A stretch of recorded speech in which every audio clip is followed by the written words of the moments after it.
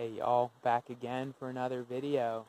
This time I would like to talk about the question of, are tools designed or discovered?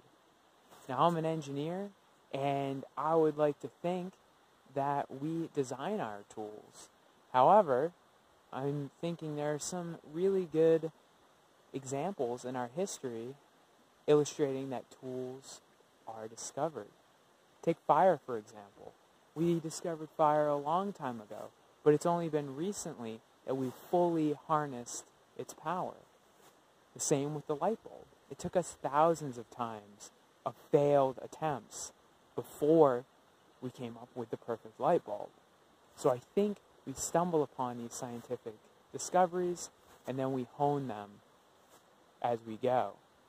So I think it's a process of stumbling and then refining. I think engineering really is only refining and really applying tools that we've already discovered and stumbled upon. Hope you enjoyed this video. As always, leave a comment here. Head over to the main blog post, have a read, interact. Would love to get some feedback, to interact with you guys. And don't forget to click subscribe below and tune in for the next video. Take care.